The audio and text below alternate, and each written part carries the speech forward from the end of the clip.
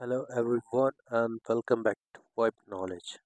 In this video, I'm going to show you how to transfer a locally configured master access point or slave access point on the cloud. So as you can see, I have GWN7605LR and it is configured as the master device.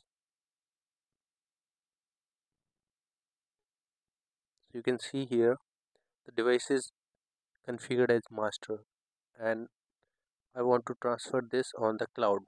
So there are two ways to configure it on the cloud. The first option is to factory reset the access point and add on the cloud with the MAC address and the default password. And you need also configure all the access point in the same way and need to configure the Wi-Fi as well. So it is a very lengthy process and it will take more time. So the second way, and which is very less time consuming and everything will be synced on the cloud. So the second way to transfer, in the access point configuration, we have the option of transfer network group.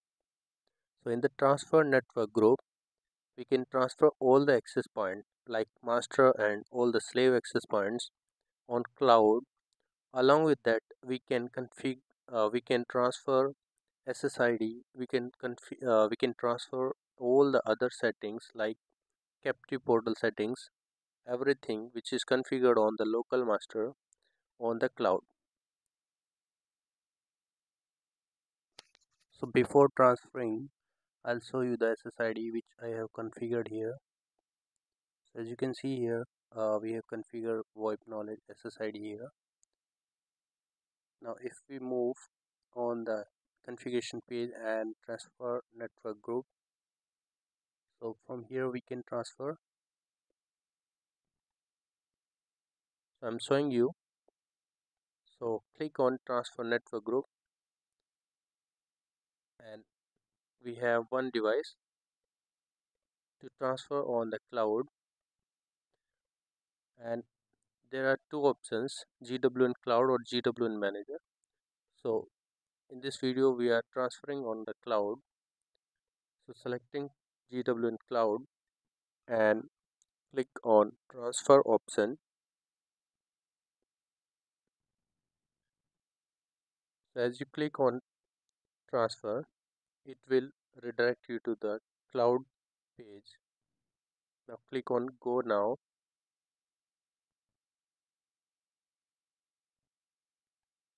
So I already logged in, otherwise you need to log in with the credential. Now we have the option to create a new network and give a network name. So I'm giving here a network name as a VoIP knowledge, and you can select the country as per your location. So I'm leaving it as it is,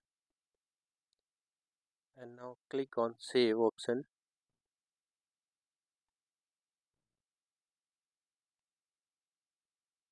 So now in this condition, it will go back to the access point option and it will ask you to reset the access point. So you can see here the data is successfully transferred to the GWN Cloud or Manager. Click OK to delete the paired devices slave AP which can be transferred successfully. So now we are clicking on OK. So the master access point and the slave access point will be factory resetted. Once the factory reset and boot up is done, we can see the cloud, and in that we can check. So here you can see one more network list here created.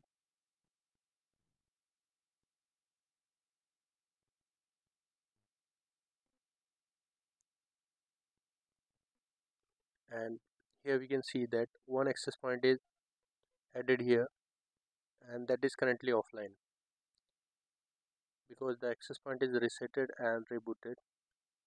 Once done, it will be online here.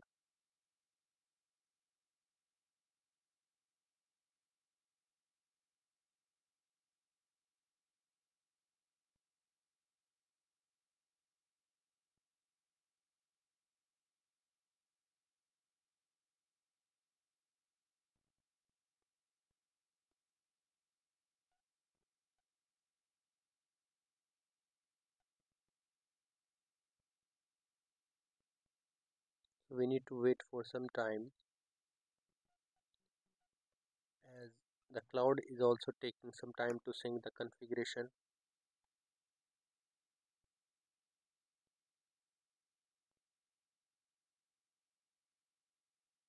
So this way you can transfer all the access point on the cloud without adding one by one, and it will save your time.